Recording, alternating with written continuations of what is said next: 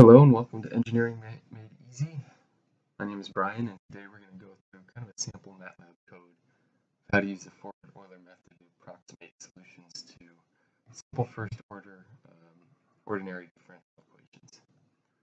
So if you haven't watched the video on the Forward Euler method yet, it'd be a good idea to check that out and kind of give you some background on what we're about to do and kind of give you the derivation of one of the formulas that we're going to use. Just to start, one of the things that I like to put at the top of all of my MATLAB codes, kind of just good practice here, is I put a clear all statement, close all, and a CLC. Now what this does is this clears your workspace, your command window, and it closes any figures that you might have open when you run your code. So for example, if you had some variables saved in your workspace, and then you were to use those variables later in your code, this ensures that the values are coming from within your code and not from something you've run previously. So for example, I've got these 4 variables in my workspace right now from prior when I was running code. If I were to run this, those variables are all going to get cleared out. So it prevents any errors from like artifacts or something sticking around. Okay, so now we're going to use the Forward Euler method. We're going to be modeling the following ordinary differential equation: y prime equals 4y from time of 0 to 3 seconds. We're going to use an initial value of y naught equals 1, and then we're going to compare our numerical solutions to the exact solution of y equals exponential 4t. We're going to test different dt values to determine the effect on how accurate our numerical solution is. We'll go from there. So first we're going to initialize our time discretization. We're going to start from t naught of 0. We're going to go to a final time of 3 seconds with a time step of 0.1 seconds. And we'll play with that in a little bit.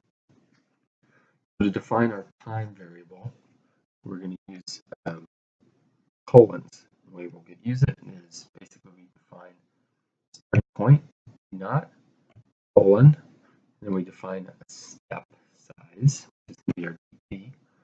We're going to define a stopping point, which is going to be our t final. If we were to run this, basically we'll see all 4 of these variables pop into our workspace. And if we were to open t, something I like to do is I'm running codes, just make sure my variables are being defined properly. You'll see that we've got time defined from 0 to 3 and sizes of 0.1. So that's exactly what we want. Also notice I'm ending all my statements here with semicolons. That just suppresses the line from spitting into the command window. So for example, if I were to do this off, run the code, it shows line 18 in the command window, which just makes the code take longer to run. So we'll suppress those. Okay, so next we're going to kind of start an initial value for our y. So we're going to say y1 equals 1. Now you'll notice with my indexing, I have to start at 1 and not 0, because MATLAB does not accept indexing starting at 0. It'll give you an error, and I'll show you what that looks like. So this is happy, but if I were to do y equals 0, the following. Indices must either be real positive integers or logicals. That just means you can't have an index value less than 1, and you can't have an index value that's not an integer. So we're going to start at 1. We're also going to start our indexing for our exact solution. I'll show you why in a second. That's also going to be 1. I like to save often and run often just to make sure everything's working. So everything's spit into our workspace just as we want. And now we're going to come down here and we're going to use a for loop to solve for y at every t value. And if you remember from our previous video, every y step is going to be calculated using the previous y step value plus our time step size multiplied by f of t comma y, where this function is basically the right side of our differential equation. In this case, it's going to be 4y. So the way we're going to code that up, we're going to start with a 4. And we're going to define our index going from 1, the length of our t vector, minus 1. Now some of you will say, well, wait, couldn't we just do from 1 to 30? I mean, we know the size of our t vector. And yeah, we could do that, but this method of coding means that if we are to change the size of our time step, which we're going to do in a second, this is going to adapt to that. So right now our for loop is going to go from 1 to 30, but if we were to make our time step bigger or smaller, we'd have to come down and adjust this. Whereas by using this length command, it finds the length of our t vector and uses that to define our indexing, which is pretty nice. So we'll start by calculating our exact solution values at every time step. And since we already know our initial value, we're going to be calculating it at every I plus 1. This means that our exact solution is going to have the same length as our time vector and our y vector once we calculate that.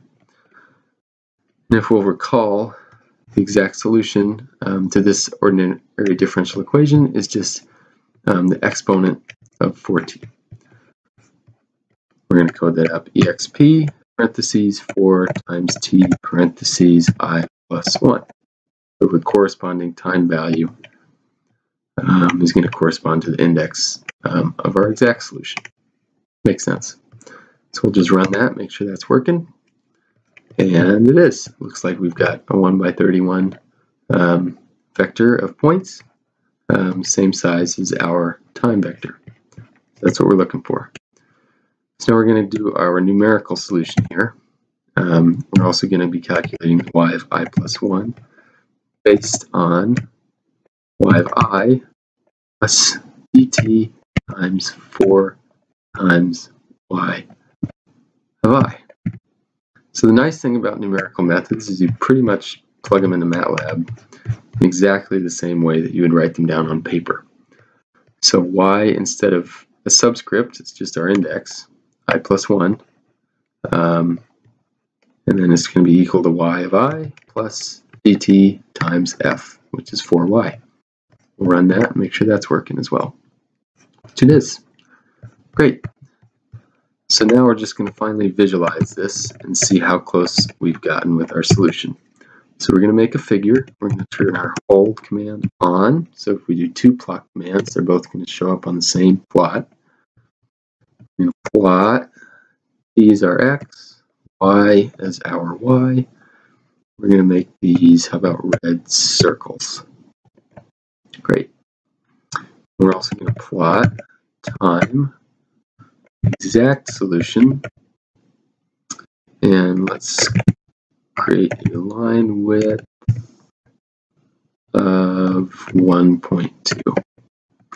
This just defines how thick the line is on our solution plot. So you can play with this value here to get something that looks good. We're going to make an x label. This is going to be time. Say that in seconds. Say y label. We're just going to call it yt. So why not? Idle. We're going to say forward Euler versus exact solution. I'm going to create a legend entry where you title your 2 plots and the order corresponds to the order in which you plot them. So the first one we're plotting is our numerical method, so we'll call that forward Euler, and the second one being the exact solution. Great, and then we're going to turn our hold off and see what this does for us. Okay, so this is what our approximation looks like. You can see that it's not great. So we've got kind of a big time step here. Seems like the solution looks pretty good until about here, and then it diverges rapidly. But we have to keep something in mind. Look at our y scale. So our y scale is way up onto 18 times 10 to the 4th, where our exact solution comes to about 2,000 and our approximate solution comes out to about 16, or I guess that's 20,000, and this comes out to 160,000. So something to keep in mind. Relative error here looks pretty small, but absolute error might be quite large based on our scale. Let's see if we can get a better approximation by changing our time step. So we're going to come up here and we're going to change this to, how about 0.01. Run that and see how it looks. All right, much better. So you can already see just changing the time step by a factor of 10 gives us a much better approximation over this 3-second. Still diverges a bit at the end. Let's see if we can get any better. So let's just go to the extreme 0.0001. If we run this, it's pretty much dead on. So something to keep in mind with the Forward Euler method is the smaller our time step is, the better the approximation. But the longer we run the approximation, the more the solution is going to diverge, since it's a forward method. It's always basing the approximation on a previous value. Another thing to keep in mind is that the smaller your time step, the larger your computational power you need to do the approximation. So that's the trade-off. If this were a really complex simulation and you were running it for a long period of time, you'd be somewhat limited by the time step that you can use. But since this is simple ODE computing, we can pretty much make our time step as small as we want, and that will give us better and better approximations. And finally, let's run this for, say, 300 seconds and see how this time step looks. So now you can see it's taking a bit longer to compute. And still looks pretty good. Obviously, you get this massive blow up since it is an exponential, but the approximation is still doing pretty well. So that shows you kind of the power of the Forward Euler method and the importance of selecting a good time step. So if you didn't know the exact solution, obviously you'd want to choose a small time step to reduce your error as much as possible. That's it for the Forward Euler method. If you have any questions, feel free to leave some in the comments, and I will try to respond to them as soon as possible. Thanks for watching.